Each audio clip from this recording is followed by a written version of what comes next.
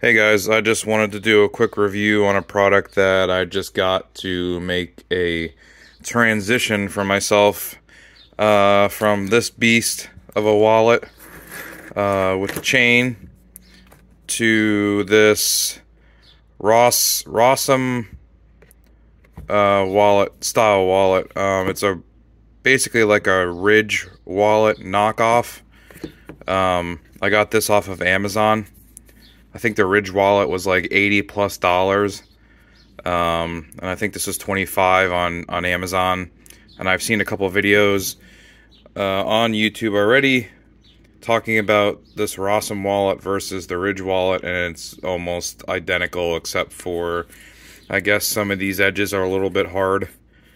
Where the Ridge wallets are beveled a little bit. I mean, I really, that doesn't really bother me like at all. So I decided to try this just because Amazon, and if I didn't like it, I could just return it. Basically, from what I've seen online, the Ridge wallet arrives like in almost the exact same box. Obviously, doesn't say ROSSM on it, but open the box up, you have your little instruction guide. I think same with the Ridge wallet, they give you extra screws for it. The Ridge wallet and the ROSSM like both come with this same little screwdriver. I from the videos I've seen, it's literally the same screwdriver. This just says ROSSM on it. I don't think the Ridge wallet one says anything on it. And then another difference, excuse me, and I'm not sure on the Ridge, I can't speak for the Ridge, but this actually comes with the money clip for the back of this. So currently it just has the elastic band with a flat piece that holds everything on there. You can pull two of these screws out, fasten this money clip on, and work with that. I mean, I like that they include that as an option, and not make you pay for it. Kind of gives you that interchangeability. If you don't like the elastic strap, you can try the money clip. So for me, this was a little tough, only because I'm kind of weird. I like when I leave the house, I have to make sure. Like I'm uncomfortable if I don't know that I have my wallet with me. Like I do the right butt cheek tap to make sure that it's there, which is another thing we'll touch on.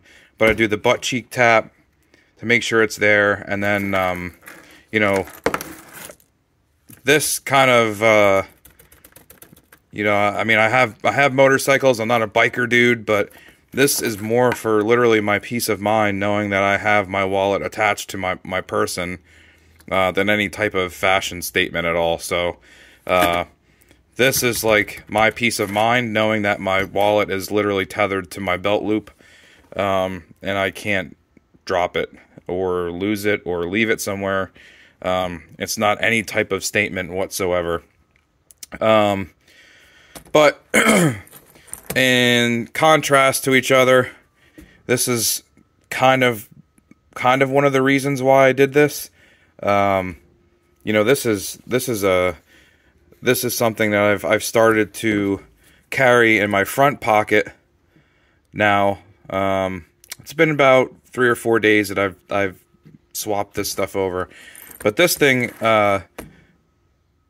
basically back pocket only. You know, I'm in the maintenance industry, so like if I'm rolling around on the ground, you know, basically have to unclip my wallet, set it aside, set it in my tool bag or something, so I'm not just rolling. I mean, this is empty for the most part now, but when it was full, it was probably twice as thick. You can kind of see that bump there, but you know, it's got 2 sections. You can put bills in it on both sides. You know, it's you know, I'm not saying I hate the wallet, I'm just saying I'm trying something different. But this thing, even sitting down, kind of wore on you after a while. and hence the reason why I wanted to try this. So I went through this. I consolidated cards out of it. Thought, well, do I need this? Do I don't? Basically, bare essentials. This is supposedly able to hold up to 12 cards, I believe. I don't want to carry 12 cards with me, so I have my driver's license, credit card, debit card. I have an insurance card for the bike. I have my license to carry. Maybe one or two other things that are in here that I thought were kind of essential, and that's it. So I'm trying this again. I also got some cash folded up and stuck in the back there. So it seems really nice. I think it's more of a mental thing for me right now to get used to this, and not having this strapped to my belt loop via a chain is going to be something that we'll see how I react over time. But I like this. I mean, I noticeably just sitting in my truck feel a lot better not sitting on this wallet. So another thing that this kind of drew my eye on was that it was RFID resistant, I guess. So, you know, nobody can get your info by walking past, or not really sure how that works, but obviously just leather alone isn't going to stop somebody from trying to scan your card. There needs to be something that is resilient to that in between your cards. So that was another reason why I did it. Again, this is the cheap alternative to the Ridge wallet, and I kind of like it. This is the ROSSM. I went with the carbon fiber, but they have a whole bunch of other options available. This was got on Amazon. I think it was $25 or $30. Again, I'm not saying that this is the end for this, but definitely wanted to give this a whirl. The only thing that it's going to take some time for me to get used to is the whole interaction between getting the cards out individually. I don't know if there's a trick to that. I haven't figured it out yet, but I'm one of those guys that I go to the gas station or something to get a couple monsters, and I get annoyed by the people in front of me that want to have 30-second or a minute and 30-second interactions with the cashier. Like, you got 6 other people behind you, and you want to sit and talk. And the last thing I want to do is be fumbling around with trying to get these things out, just to be courteous to the people behind me. So I'm just trying to figure this out yet, but so far I like it.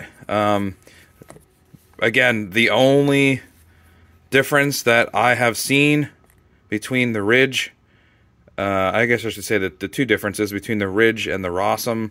The Ridge is $80+. This is $25 and change, I think, on Amazon. And this has the hard edges, which, I mean, if you're a dude and you're complaining about that, like, I mean, let's get real here. If you wanted, you could take a deburring tool and just run it across it, or, you know, a piece of sandpaper or something and knock the edges down. But that doesn't bother me whatsoever, especially when it's a $60+ savings versus the Ridge. So I'm going to carry this for a while and see how it turns out. And that's kind of like my pseudo review. Not really much else to it. It's banded together by this elastic piece here, and then when you pull the cards out, I don't want to pull my stuff out on camera. When you pull them out, you know, it expands and contracts depending on how many cards you put in there. And then you slide it down this top section here, and again, you can add the money clip to the back instead of this piece, and it's mucho smaller than my previous rig, so that is kind of nice. Like I said before, for me, I think it's just going to be the mental game of not having a chain. I mean, I guess I could run a self-tapper in there with a chain, joking, of course, but yeah, that's basically my review of the Amazon knockoff Ridge wallet. Comparison to I don't even know if you would call this a traditional wallet. Traditional, I think, would be like a bifold. This is more of a biker wallet.